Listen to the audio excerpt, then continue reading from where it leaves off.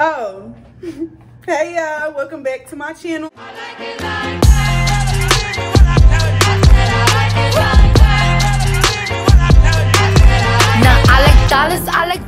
I'm right back with another video. As y'all can tell from the title, we're gonna be cooking today. We're cooking us some meatloaf, period, mashed potatoes, and I still haven't decided if I want to do peas or corn, but we're gonna figure that out together. Yeah, so we're gonna be cooking. Call it cooking with Key, period. But yeah, I ain't gonna talk too much because we finna get into this video. Hope y'all enjoy. So the first step, always, never forget it. Wash your hands before you go in the kitchen, especially with coronavirus going on and everything. We don't need time for all that. So for this recipe, you're gonna need some ground beef, some original Townhouse crackers. This is my preferred brand, but they're fire. Got them in here. You're gonna need 3 eggs. Already cracked them in the bowl. You're gonna need onion, bell pepper. I did a whole bell pepper and half an onion, but the bell pepper that I had was really small. So honestly, if you have like a bigger bell pepper, I would just do half. And then all the seasonings I'm gonna be using. So today I'm gonna be using seasoning salt, garlic powder, pepper, onion powder. Slap your mom with the hot one. Cayenne pepper and accent salt. So we just gonna start out with seasoning. So we're gonna open it all up so I don't have to keep, you know, getting meat and stuff all over the tops. Okay, so honestly, I don't measure seasonings. I just eyeball. I'm gonna put it over here so y'all can see a little better. I just eyeball, so that's cool for me.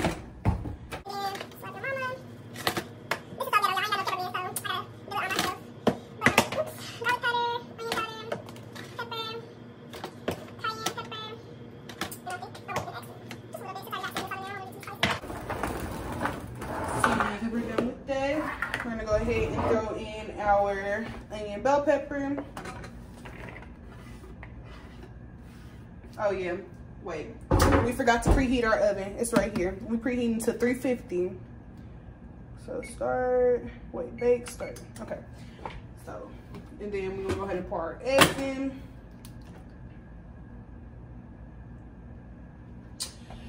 And then for the crackers, honestly, I just break them over, you know, as I do it. So break the crackers into the meat and the whole mixture, because this is what's gonna help bind it. Most people, or not most people, some people use bread, some people use bread crumbs, some people use other types of crackers. I use butter crackers, they're fire. So yeah, I'm gonna speed this part up, obviously. Yeah, I'm just cracking crackers. Cracking crackers. There it is. I don't know if I see it. Sometimes you have like some bigger pieces falling in, you just take it out and crumble it up. You know, that's it. Some people, they like to, you know, like full process the crackers, or, you know, beat them with a rolling pin or a meat mallet or whatever. I just do it right here.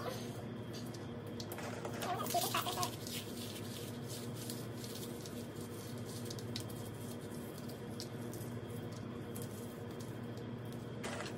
So yeah, okay, I think that's good. So, grab our pot. I don't know about y'all, but any dish that I use, I always rinse it out before, regardless if I know it's clean. My mom always taught me that growing up. So you just wanna bind all the ingredients with your hands, mix it all in. You can use gloves or you can use something else if you don't want to use your hands, but I highly suggest you just use your hands and get over it, because that's the best way to mix it.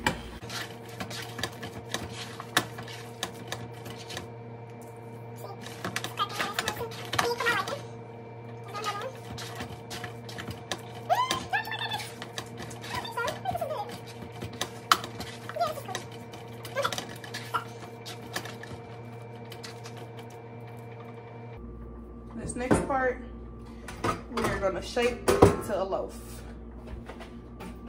Sorry y'all, this is like real ghetto because I ain't got no freaking cameraman, but it's cool. Coming soon. I'm gonna be rich in a little bit and I'm gonna hire one. I used to have a loaf, like a loaf pan, but honestly, the loaf pan, it shapes it like banana bread. I like shaping my own meatloaf.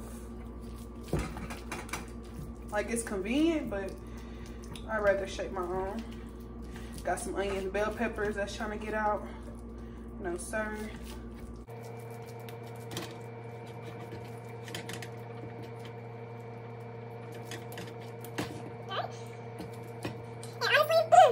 I don't put a time on this either. Like, I don't set a timer or anything. I eyeball everything. So I'm not gonna put a timer on it, but I will let y'all know how long I kept it in there for once I figured it out, once it's all done and stuff. Cause you can tell if it's done. You can also like take off a piece of it and see if it's done or not. So yeah, this is all for the meatloaf. You want to make sure that you cover it so it does not be dry. You do not want it to be dried out, trust me. Don't nobody want no dry meatloaf. Come on now. So make sure you cover it real good. Don't leave any sides open. Our oven is ready. It just beeps. And we're gonna stick this in here, and I will be back when it's time to make the sides. All right, y'all, so I'm back. It's been about an hour and like 20 minutes since I put the meatloaf in. I checked on it, it's good. I'm gonna leave it in there for just a little bit longer. So right now we're gonna get started on the sides. I'm making mashed potatoes, and I decided I'm gonna do peas. So I already cut up the potatoes and washed them, and I got some water here, so I'm gonna just throw them in here. And put it on high, and honestly, I eyeball that as well. I take a fork, and if it feels like it's done, like it breaks apart, like it's done, when like the potato is soft, that's how you know it's done. And then we're gonna go ahead and put our peas in the pot. I ain't got no cameraman, so we're just gonna have to improvise.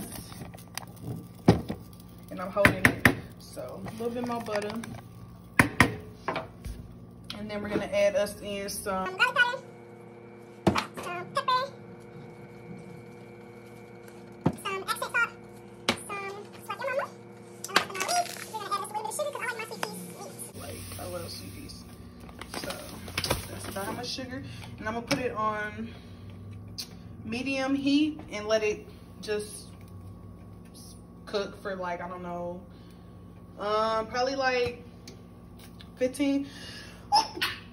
God bless me, excuse me. I'm telling y'all it's the seasoning. But about 15-20 minutes for that, and then I'm gonna check the potatoes, and then I'll be back.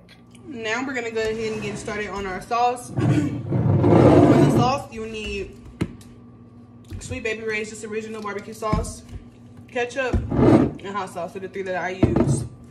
So I would probably say 2 parts barbecue, 1 part ketchup, and like a few dabs of hot sauce. Y'all will see. So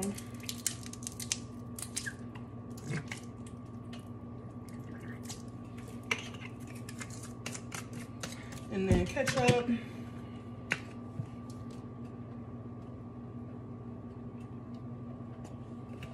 and then hot sauce.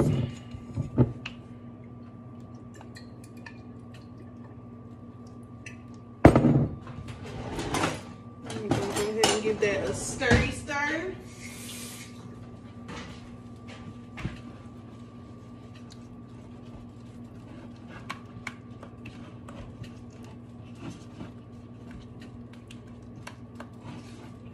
And this is the sauce that I use for my meatloaf. So you just put it on the top, on the sides, and you want to let it bake again. So I'll probably let it bake probably another 5 to 10 minutes. Just checking on it, making sure everything's cool. So it's been an hour and like 30 minutes, and this is the meatloaf.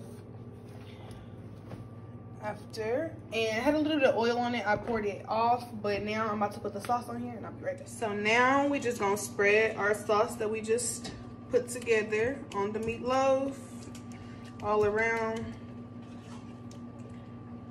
Yeah, like that. Around here we scrape bowls clean, period.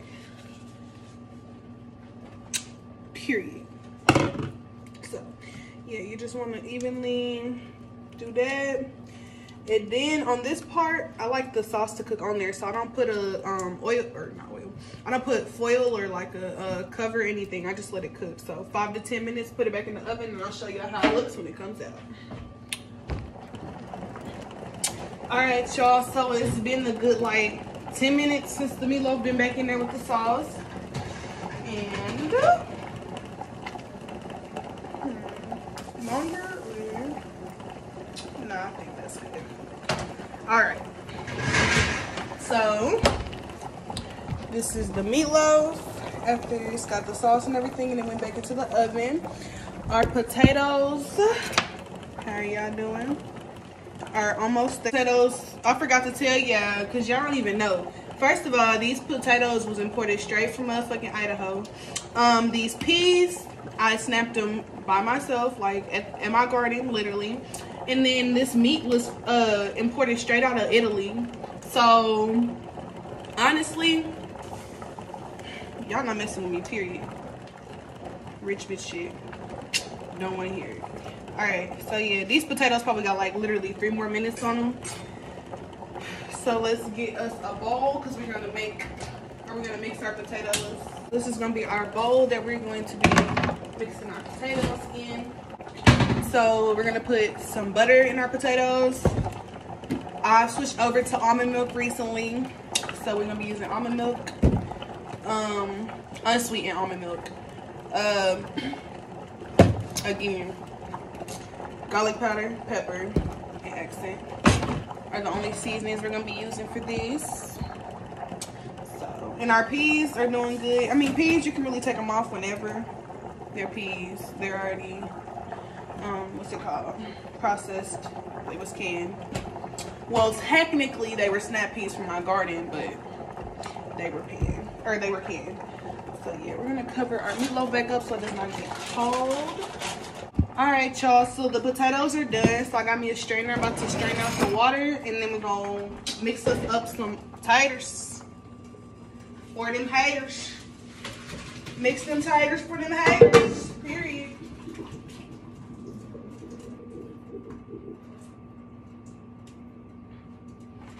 So we're just gonna put it in our bowl, like so. Take us our garlic powder, put a little bit of that in there. A little bit of accent salt. Oops.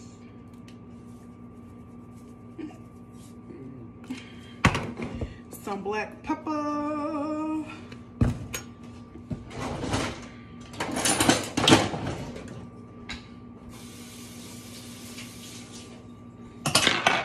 Some of our butter.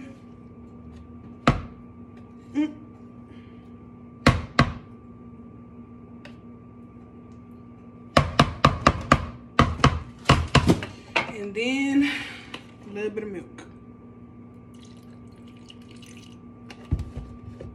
So you take your little potato masher, mash it all together. So add a little bit more milk, a little bit more butter, and some more of this, some more of that, and I think I'm gonna add some salt. If that makes sense. Just want some salt. Good.